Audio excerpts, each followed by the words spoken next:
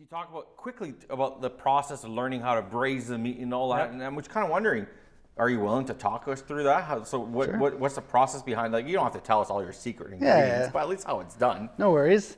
So yeah, the beauty of a lot of Mexican food and like a lot of the braises, they're just like long, low, and slow braises with like Mexican chilies and garlic and onions and all these other different flavors, and you just let it go. You know, like I use brisket, so that, you know, it takes a long time to get that nice and pull, and then we pull it all apart by hand so it's nice and every bite of your taco is like perfect.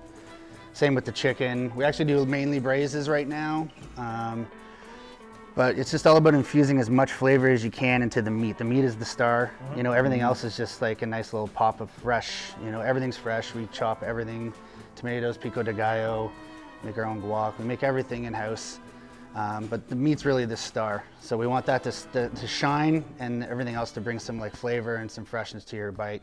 So everything's fresh made, like even to your I was gonna say buns, but what are they called? Not the tortillas. Unfortunately, okay. That is I've been down that road, and it's a tough one. That's a full-on employee, just kind of banging out tacos. You know, you're doing hundreds of those a day, and it's a little bit time-consuming. I'd love to get there one day for sure. Yeah. When we first originally started, we were just gonna do a catering style business, me and my wife, and it's just all of a sudden we started banging out all these like tortillas, and you know, you have 75 people, everyone's having 3 tacos, like you're just like, oh my god. So next thing you know, it's like everything's kind of on hold, and you're just like making tortillas for days. So we'll get there, but everything else in the restaurant is totally made by scratch. Sorry to put you on the spot on that one. It's still pretty like interesting how like everything's made though in store, from the sauces to the meat, and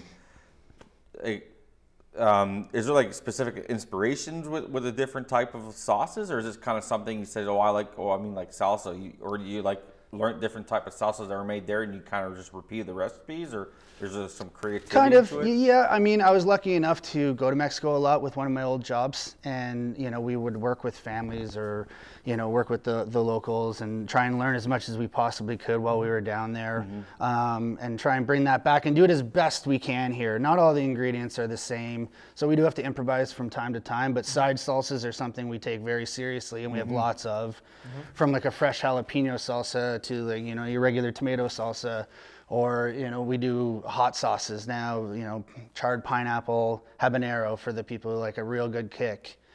But yeah, it's all that one. It's pretty good. It wakes you up. Oh yeah, it's better than a coffee in the morning. You know what I mean?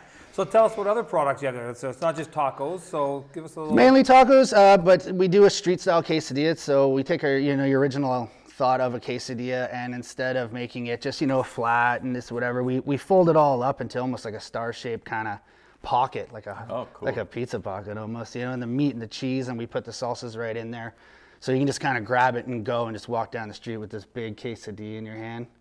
So we do that. We also make a fresh ceviche, which is you know, lime marinated fish. So the fish is completely cooked, but it's completely cooked in citrus juice.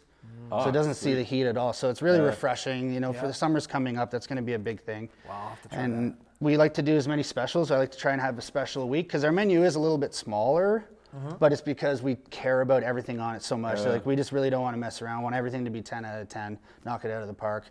So we do a special for the people that like to come in a couple times a week. Maybe they want to try something different. And that's where we get to really kind of play.